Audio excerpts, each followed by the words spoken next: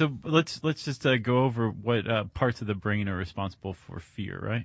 Yeah, and this will come up in a minute here when we describe how the paths go. There's a lot of foreshadowing. I know, so what if we just ended it? But the thalamus picks up on things that you hear and see and smell, and in the way of sensory data. Sensory cortex interprets this. You got the hippocampus. It stores... Remember the seahorse? Yes, that's right. It stores and receives conscious memories and starts to establish like a context for what's going on. Right. In this case, fear. Yeah. Amygdala plays a big part. It decodes the emotions and determines the threat and stores old fear memories. Fear memories, like if something really bad happens to you and you have to create like a real fear memory, right. The amygdala is where that sits. Okay, and then finally the hypothalamus is where it always ends up, no matter which path it takes. And yeah. We'll talk about those paths. The hypothalamus is the on-off switch for the fight or flight response. It's go time. And the only part of your brain that can tell the hypothalamus whether it's go time or whether go time is past is the amygdala. Right? It's the gatekeeper to the autonomic nervous system. I'm still just as thrilled about the brain as I was when we first started studying this stuff. I know. I think I'm more thrilled. It amazes me. Yeah. So, Chuck. Josh. There's a guy named Joseph Ledoux. Have you heard of him? No. He is a neuroscientist at NYU, and he came up with 2 categories for our fear response. He's the dude? Yeah. Oh, okay. And they happen simultaneously. But there is what he's dubbed a low road and a high road. Yeah. And like I said, both of them happen at the same time. But the low road is basically like the quick, nasty, dirty response to fear, right? Like, holy crap. Right. So let's say there's a pretty good example in this article by Julia Layton. Oh, this is Julia? Yeah, actually, both of the ones we're recording today are Julia Layton's. Yeah. Way to go, Layton. She's good. So let's say that you're sitting at home, right, in your underwear with a beer perched on your stomach, and you're just watching some wrestling. Have you been watching me? I have webcam set up in your house. You do a lot of stuff because I encourage you to without you knowing. Okay. So you're sitting at home as such, mm-hmm.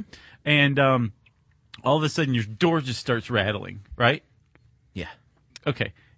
There's something that's going to happen called the low road fear response, and that is the sound and the sight of your door rattling is the sensory data that suddenly goes into the thalamus, which sorts it and says, hey, amygdala, I need your help.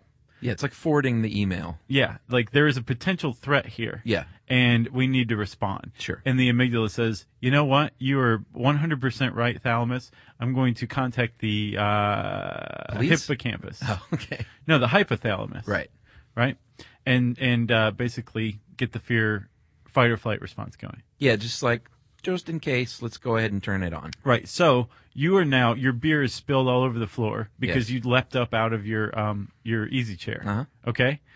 At the same time this is going on, the high road response is taking place. Thankfully. Yes. So the high road response is, it takes longer, but it gives you a much more thoughtful analysis of what's going on. Yeah, there's a couple of extra stops along the way that lead to reason and context and that kind of thing. So this time it goes to the sensory cortex first.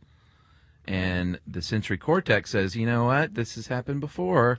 Or, no, it says, like, there's more than one interpretation of what's going on. Has it happened before? Right. And the hippocampus says, Answers that. Remember that time in that big windstorm, the tree fell outside and you thought the boogeyman was coming to get you. So remember that? Right, like the hippocampus goes and gets your memories to analyze them for context compared to this. Yes. The sensory cortex is saying, like, what else is going on here, right?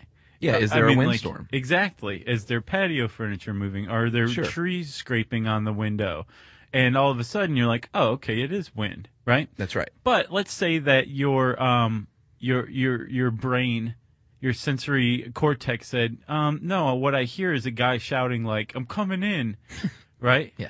And your hippocampus is like, well, last time that happened, a guy came in a ski mask and I was hogtied for 3 days before anybody found me, right? And it was not the wind.